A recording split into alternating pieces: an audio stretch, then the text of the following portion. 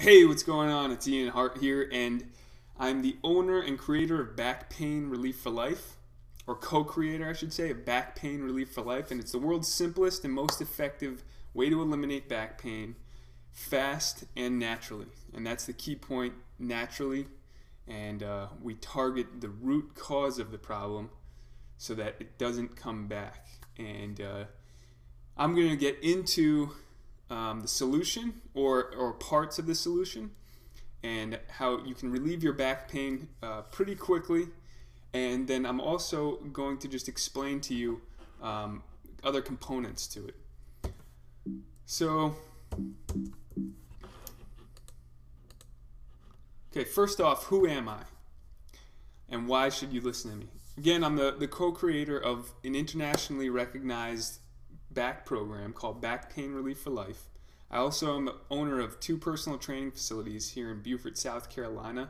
And my programs and I have been featured in New York 1. I was previously running large training facilities in New York City. So you see me there on New York 1. I've been featured in Self Magazine with our programs on Back Pain Relief for Life. Fox News, GQ, OK Magazine, and Men's Health. I was featured in Men's Health as the expert veteran trainer, and Cosmopolitan. So those are a few places that I've been featured in, and that's not to brag, that's just so you know that I actually have a background in this. I've been doing this for a long time, and that I have some credentials. So first off, there's numerous people suffering from back pain, and you'll hear the numbers, 80% of the population. In fact, it's way more than that, and almost 100% of the population at some point in time will be suffering from back pain, whether it's the nagging, aching, spasms, shooting pains, debilitating, preventing them from feeding their families. Literally, people are in bed, they can't go to work. It's a source of losing billions and billions of dollars in working in production because of back pain. And the other thing is, I've suffered and I've tried almost everything. So I'm not only I've studied it for a long time, but I've actually been there. I've dealt with back pain, and it's something that needs to be managed. And today, I'm lucky that I have a solution, and I feel grateful that I have the solution. And I'm going to try and transfer that to you as much as possible in this short presentation. So first off, what I've tried, I've done massage therapy, pain medicine, acupuncture, ultrasound, electric stimulation, the sheets of exercises that the doctor gives you, yoga, chiropractic, physical therapy, Pilates, osteopath, this thing called kinesis myofascial integration, which was probably the best thing that I did, but it was extremely expensive. It was 12 sessions, $125, so right there. And I was young, and I was working at the time I was bartending and serving, and I was using all my tip money just to get rid of my back pain. And luckily, no surgery. First off, I want to go over the fact that almost all the solutions that I tried, and most of the solutions that are out there, are band-aid approaches, and they cause more long-term back pain for the most part. Something as simple as pain medicine. Everybody's put on pain medicine, and this is one of the worst things because, first off, it detaches you from your mind-body connectiveness, but it also decreases nutrient absorption, and that's one of the key components in back pain, is there's not enough nutrients and blood flow to get to that area so you can recover and the back pain will be eliminated. And a lot of times it's a chemical imbalance, and it's a neural issue, so the brain's connection to the body, the spinal cord. And it's also a leading cause of death, so you don't want to get hooked on painkillers because it does cause a lot of deaths. Surgery, that should be the last resort. Very, very, very, like you're on your deathbed almost, because it only has a 50% success rate. They actually have a term now that's called like failed back surgery or something, because it fails more often than it succeeds. And again, you're going under the knife.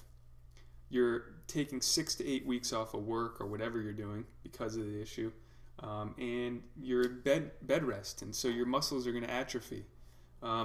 So that's a few things. Then you have adjustments, chiropractic adjustments.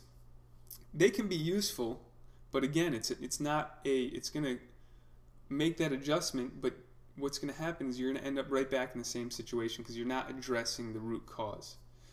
Another thing is morning stretching, especially when the body is cold. It can be dangerous and can actually exacerbate the problem, and actually it'll make you feel good right then and there, but later on it can cause micro trauma and actually inflammation and scar tissue. So you don't want to do morning stretches, especially when cold. And then twisting and popping the lower back, those things never work either. That's actually very dangerous. The spine is not meant to be twisted like that, and you don't want to hear popping in the lower back. So what is causing so much back pain? Incorrect movement patterns are a major part of it. Sitting too long, this deactivates the glutes, and the glutes are a very important part of back strength, and they actually, if you have weak glutes, it leads to back pain because you'll compensate, and I'm going to get into that later. But standing in the wrong way and getting up wrong. Also, lack of nutrients, water, vitamins, and minerals. A lot of people today they say, oh, I don't like water. Can I add something to it? Can I put this special crystal light in it or whatever? They all have preservatives, additives, and all these things are causing inflammation. Our body's not receptive to those things. So more vitamins, minerals, and water. All right, now lack of oxygen to the damaged nerves. This has to do with no recovery because people are sitting. So when you're sitting, there's a stress point in your back that is constant. And that stress point is preventing oxygen and nutrients from getting to your nerves. Then you have too much spinal flexion, the ab craze, which can be a part of it. A lot of people are obsessed with doing crunches, and they use these machines to do their abs, when in fact they're not really targeting their abs that much. They're putting stress on their lower back and their neck and things like that. And they're causing more of a muscular imbalance because they're already have an imbalance in that position, and then they're, again, exacerbating that muscular imbalance. So it's putting more stress on the back. So what's causing continued? Lack of knowledge and understanding about exercise science from general practitioners and general population. When you go to the doctor, they don't know what to do with your back pain. If you go to a specialist, a lot of times specialists are like spinal surgeons where they just want to give you spinal surgery. But for the most part, exercise or physical therapists, they're at least getting you moving to really put you in the position or correct those imbalances you have. But a doctor can only give you pain medication, maybe refer you to somebody that you know, which is what we do now. Doctors refer to our program because we have the most success. People only seek Band-Aid approaches, and this drives me crazy because we have people come in with back pain and all they want is a pill or something quick fix, and there is no quick fix. So again, if you're really looking to eliminate your back pain, it can be done quickly, but again, I'm not going to try and say like it's done like take a pill and then it's gone. You have to put in just a little bit of effort, just a little bit of movement, and then that's it. And actually, you're going to get other benefits besides your back pain. And lack of movement, general lack of movement. People are sitting all day. They sit in their car. They drive to Walmart. They maybe walk around for 20 minutes, and then they get back in their car. They go home. They sit on the couch. So moving more and activating the muscles more, it would help. But a lot of times, people are just not moving correctly. But the number one cause of back pain is muscular imbalances. Okay, and I'm going to get into that, and that has to do with that affects the pelvis, the spine, and we'll move on to the next one. So, what is muscular imbalances? It's basically a tug of war that's going on inside the body, where you have opposing muscle groups. They're incongruent. One's stronger than the other. So you have, say, your anterior muscle group is stronger and tight, and posterior muscle group is weak, and there's pulling going on the joints, putting unnecessary stress on the joints. So basically, muscular imbalances it leads to compensation and movement, and that leads to movement dysfunction, which leads to a condition, which then leads to pain. So a condition would be sciatica, spinal stenosis, piriformis syndrome, all those things that are causing back pain, herniated discs, etc. So this is just an example of the pain cycle. Basically, what this shows here is how any repeated stress, if you see the guy sitting down, I hope you can see this on the video, the guy sitting down, he has repeated stress, and that stress point is ending up in the lower back, because that's where a lot of the muscles cross, and that's where the center of gravity is, and there's a lot of pressure there. So that consistent stress causes damage and microtrauma on the nerves and the surrounding area. So there's a lack of blood flow, oxygen, nutrients to that area. It creates muscle atrophy in the back muscles and supporting the spine, and again creates dysfunction in the body and compensation in movement patterns, and then all circles around muscular imbalances. So right in the middle is muscular imbalances, and then as you can see, the arrow leads to the big circle of red pain, which we want to prevent. So what's happening with these muscular imbalances? Again, it's causing microtrauma, it puts compression on the discs and the nerves, it prevents recovery, it's unnecessary stress on the joints like a tug of war. The anterior muscle group is stronger than the posterior chain, causes herniated discs, sciatica, piriformis syndrome, spinal stenosis, etc. And it exacerbates the devil in the details by causing more dysfunction. And I'm going to get into the devil in the details shortly. So the devil in the details are the minor issues that are causing major back pain. For example, sleeping wrong.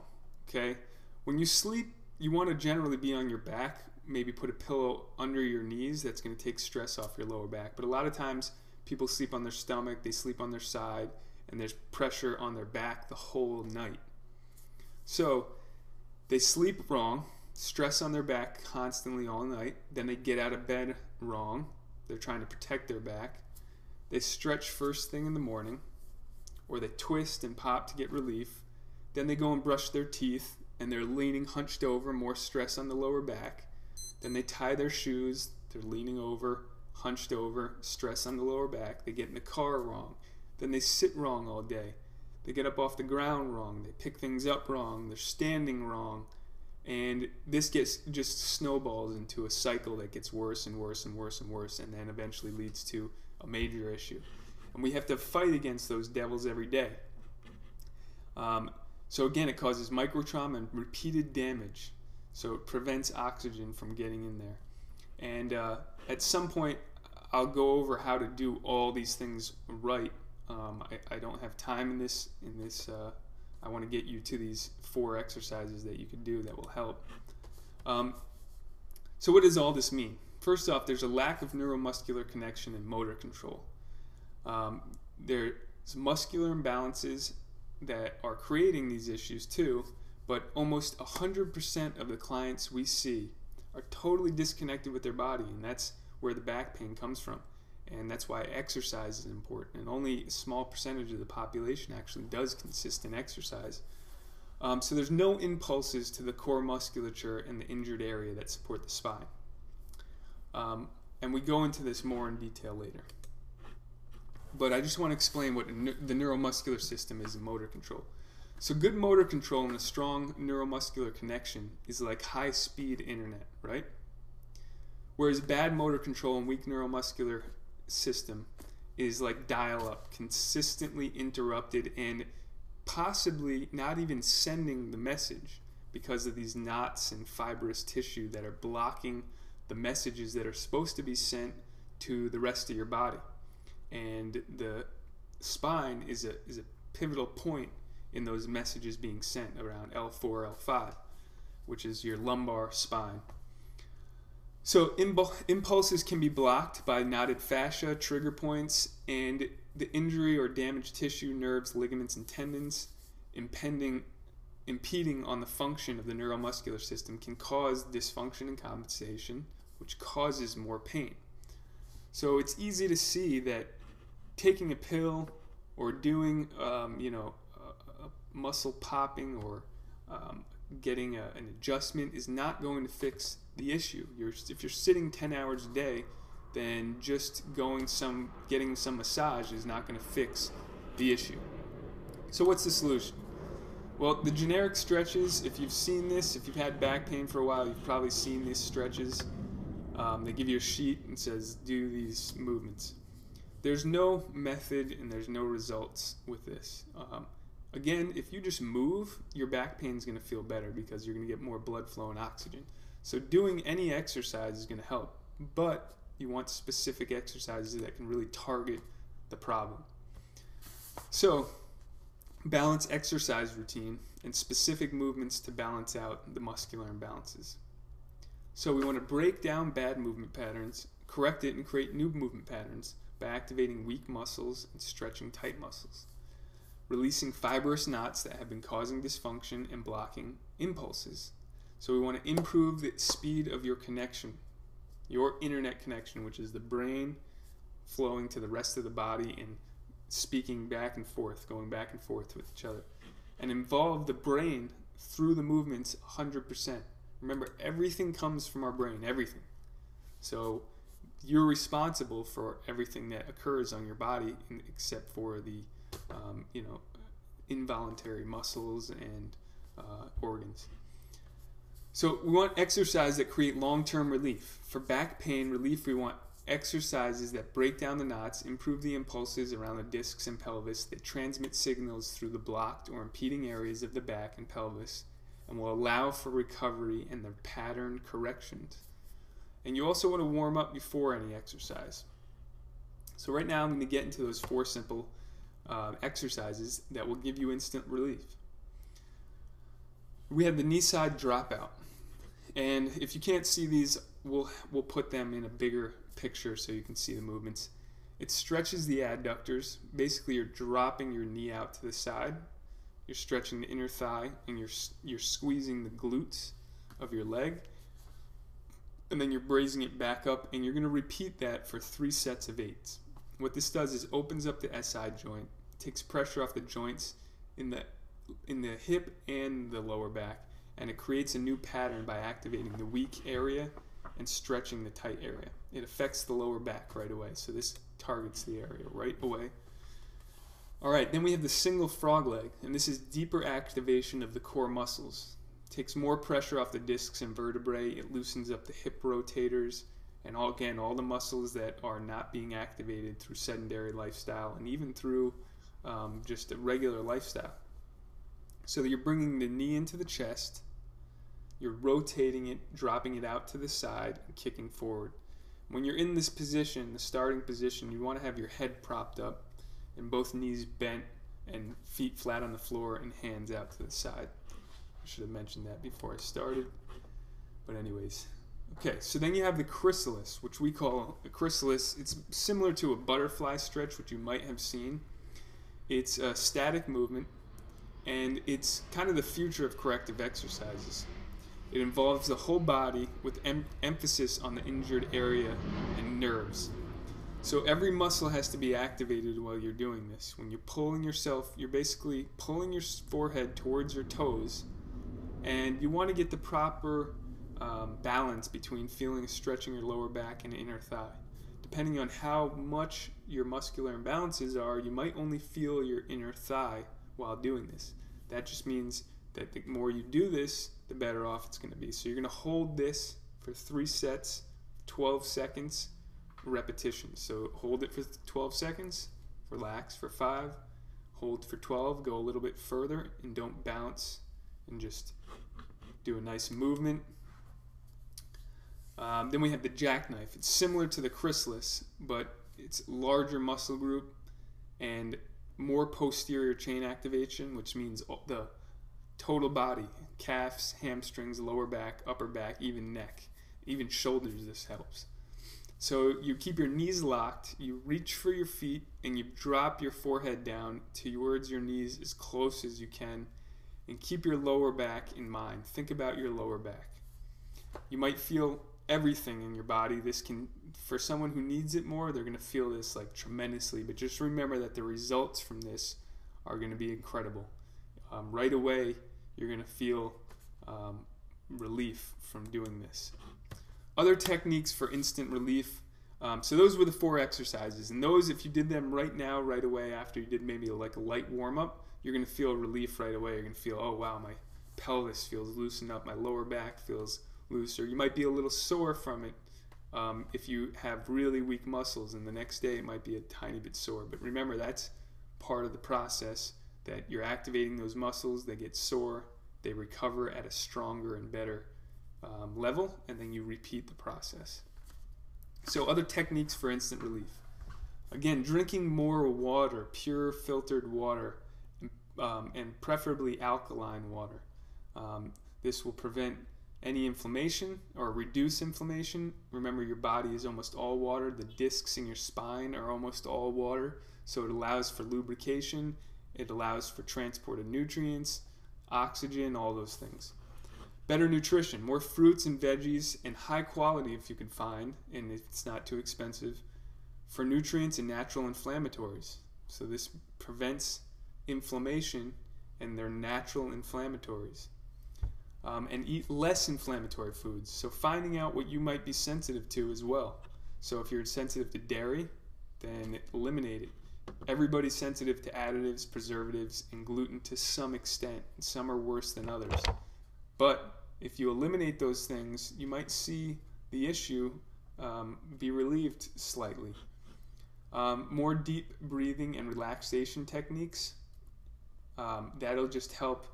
People are in constant stress. They just hold their body they're tight all day because they're in fight or flight mode all day, which we're not used to being in. But because of all the constant stress, and actually because of like the electromagnetic fields that we're dealing with nowadays, all the Wi-Fi, and that puts constant stress on the body.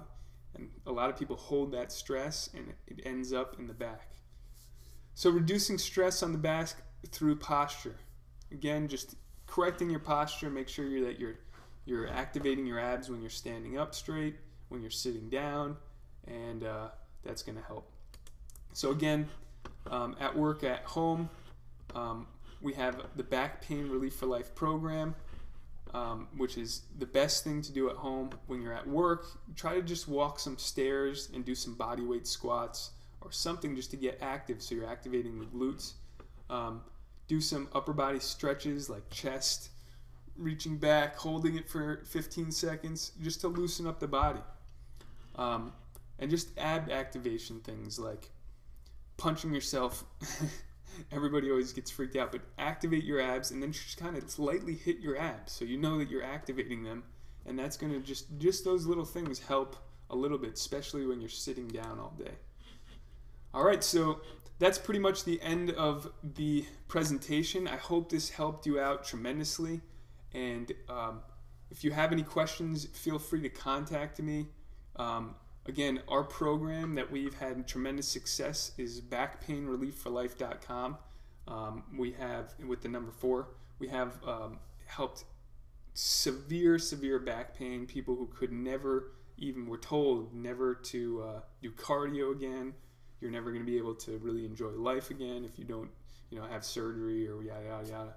And they're now in the best shape of their life, no back pain, and the rest of their family's happy. And so, again, it's Ian Hart, with the co-creator of Back Pain Relief for Life. I hope you enjoyed the presentation. Any comments or questions, leave them below, and I will try to get back to you as soon as possible. And I hope this helped alleviate your back pain, because I understand how debilitating back pain can be. All right, thanks, and have a great day.